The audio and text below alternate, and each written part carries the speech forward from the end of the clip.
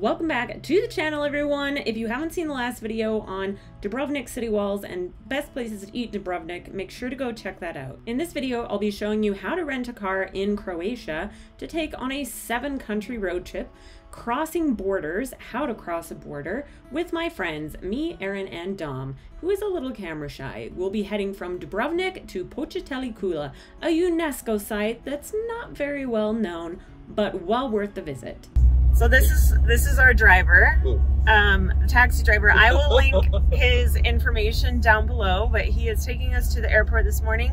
We're gonna get our car and be on our way to Mostar. Oh, yeah. We rented our car here from Autowill.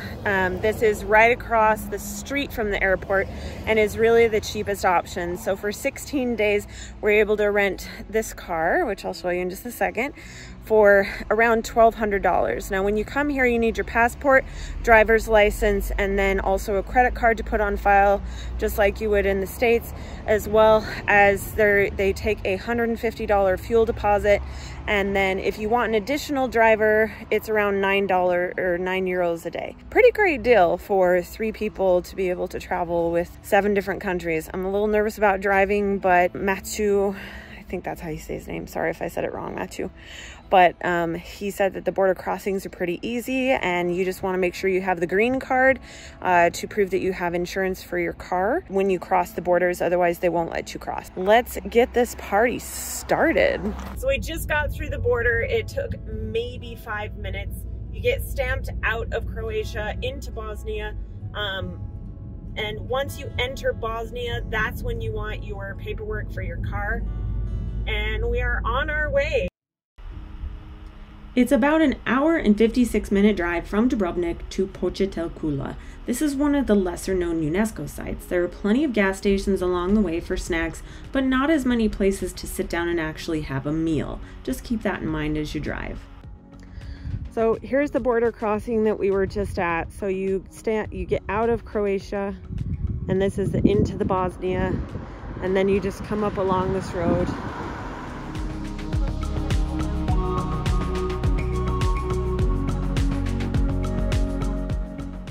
These are the kind of roads that you'll run into. The infrastructure isn't quite recovered from the war, so I would definitely choose a car that is more like an SUV and less like one of those surf scrapers, as I call them. The fall colors with the mist in the background and the greenery that's just poking through, like everything's changing. It's so beautiful. And it's so quiet. Welcome to Bosnia. This scenery is stunning.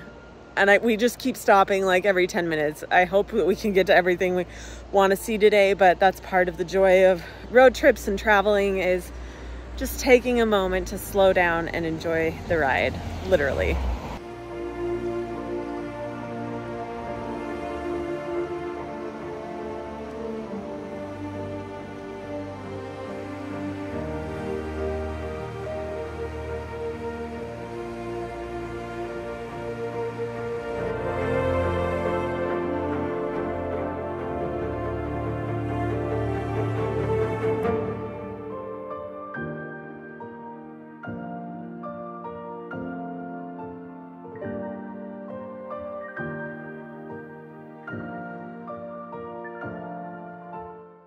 We made it to our first gas station stop, or rest stop really, and we're about 30 minutes outside of Počitelj Kula.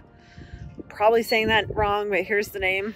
It is a UNESCO protected site. It was built in, or first mentioned around 1444. Can't wait to show you what it looks like. As you approach Počitelj Kula, Google Maps will take you to the back side of the fortress. Now, if you go down this archway and then take a left, it will take you over to the viewing platform that we decided to go to because of the impending storm. If you go to the right, it'll take you over to the Master Tower, which the city is named for. In the Middle Ages, the city of Počitelj was the center of Dobra Zupa, a country at the time, and was of significant strategic importance as it was right along the Neretva River. During the time, rivers were really important for trade. It is estimated that the first fortifications in the town were started in 1383 with the Bosnian king Stefan Tartogov I.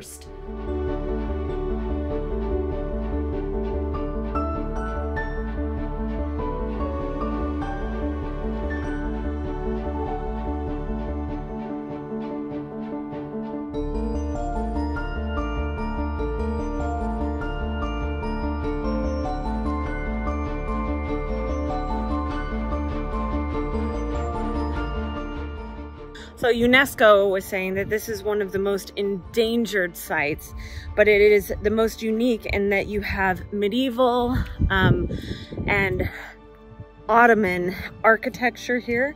You can see how the windows are shaped with the Ottoman type architecture. And then across the valley here, this is where you'll see the fortress. You can take a small road that goes over to the other side, but it looked a little sketchy getting in, so we decided not to. But these views are unreal.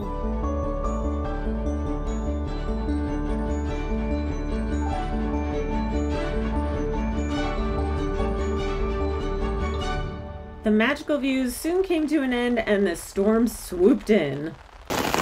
We kind of got stuck in a rainstorm and the thunder and lightning is like all around us, so we're hurrying back to the car. Whew.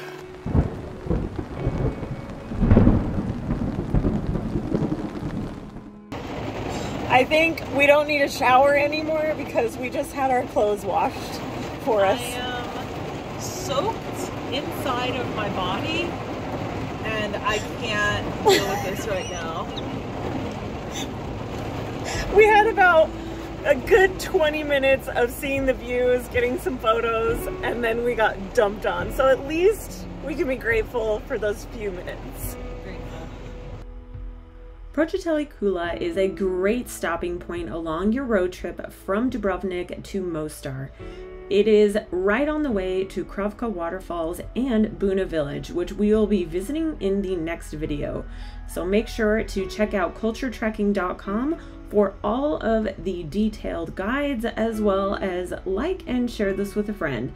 I will see you in the next one. Thanks for watching.